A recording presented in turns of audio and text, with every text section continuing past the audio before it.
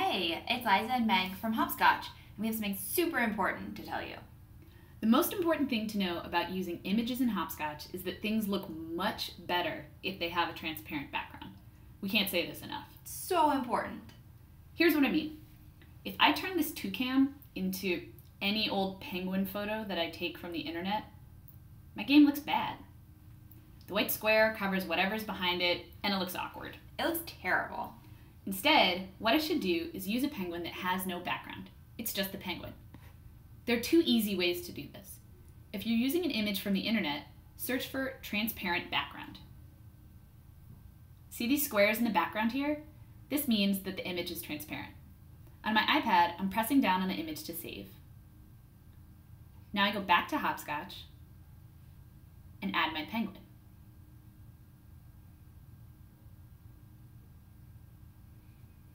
Ta-da! No white square. Look, Mom, no background. Amazing. If you want to use your own photo or a part of a picture, you can remove the other stuff with a free app called Magic Eraser. This is especially good if you want to use something you've drawn on real paper. Take a picture of it and then use Magic Eraser to focus on just the thing you've drawn.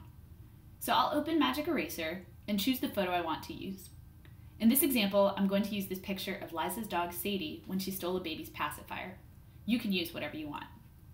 I'm going to help Magic Eraser by cropping down the image as much as possible. Tap Done once you've done that. Now the fun part. Tap down and drag around the part of the image you don't want. You may need to tap in a few places to get the eraser to work. And just like magic, it's gone. To get these last few bits, I'm going to switch tools at the bottom of the screen and choose a different eraser. Now I can carefully draw with this eraser to remove any background I don't want. Watch out for the puppy! When you're done, tap the Export button in the top right corner of the screen to save this image to the camera roll. I'm going to save it as a high-res PNG because I'm fancy like that, and I want the image to be crisp. Now you can use it in Hopscotch. We're going to replace that penguin and put Sadie in the game. See how there's no background behind her? That's how you know she's transparent. Check it out! Sadie's in our Pokemon Go game. Woohoo! She looks so good with no background, right? Try it with your own dog, cat, or imaginary friend. See you next time!